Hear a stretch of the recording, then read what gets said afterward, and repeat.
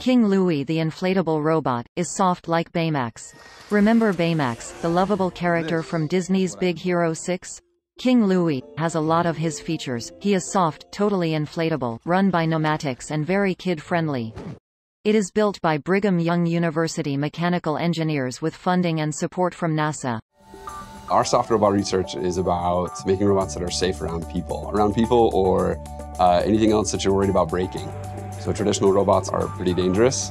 There's lots of places where we think that soft robots have nice applications. Obviously, King Louie is a research robot, but we like to use him to increase interest in the STEM fields. And so we'll take him to elementary schools, and the first thing kids want to do is hug him or punch him. That's pretty much okay because he's full of air. There's not too much they can do to hurt him, and there's not too much he can do to hurt them, which is a big change. King Louie is made of a fabric and its interior is similar to that of a bike tire, with inner chambers and tubing.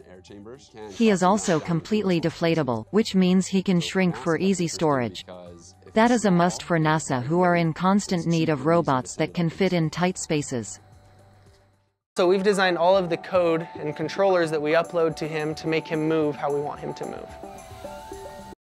And because he is completely inflatable, he can't hurt you, said student Dustin Krause.